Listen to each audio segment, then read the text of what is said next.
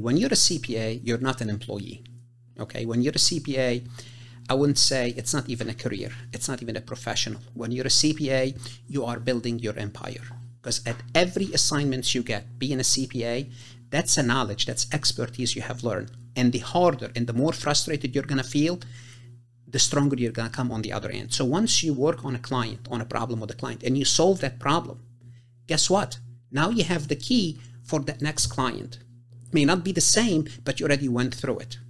And 2-3 years down the road where you faced 20, 30, 50 different issues and you solved them, you're going to be very valuable.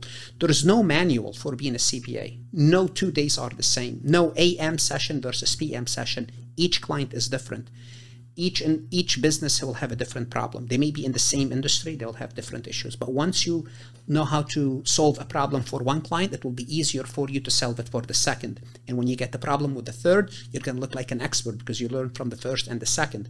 And take all this knowledge, accumulate this knowledge, and it's going to pay a huge dividend in terms of competency and professionalism. And that's why every time you learn something, it's like you add it to your arsenal. You're going to use it down in the next battle. And as you go along, that arsenal of weaponry, of knowledge, just going to get stronger and stronger. Yeah.